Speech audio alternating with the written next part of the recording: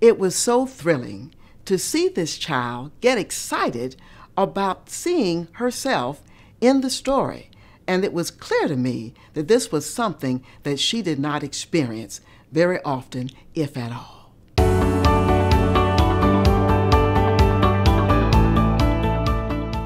Let me tell you a story. As I was teaching a class in Iowa, surrounded by what looked like the United Nations in my classroom, one of the little girls that sat in front of me all of a sudden sat up as I was reading a story by Patricia Polacca called Chicken Sunday.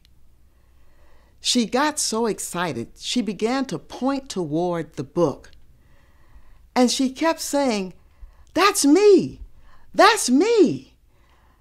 And I'm looking at the story, and I'm looking at this child, and I know that's not a picture of her, but I could not get her to settle down. And finally I said, okay, you're right, that's you. And that event stayed with me.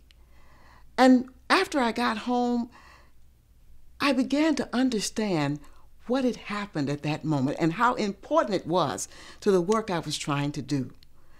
That little girl wanted so much to see herself on the pages of that story that she decided that she was the person, irregardless of the fact that that picture was of someone totally different. And so I decided that it would become my mission to incorporate many more stories where children of all diverse backgrounds would be able to see themselves as well as their experiences, to be able to connect to those stories as that little girl so desperately wanted to do as I was reading to her. It's important that we are visible.